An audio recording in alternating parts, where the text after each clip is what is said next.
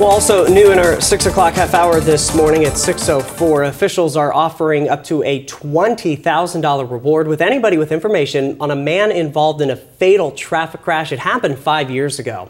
Police in Marion County, that's right outside Salem, even in the Salem area, called a news conference Monday about the ongoing search for this man, 25-year-old Alfredo Asiancio. Now, he is wanted after colliding and killing two people, including Marion County Deputy Kelly Freidenberg.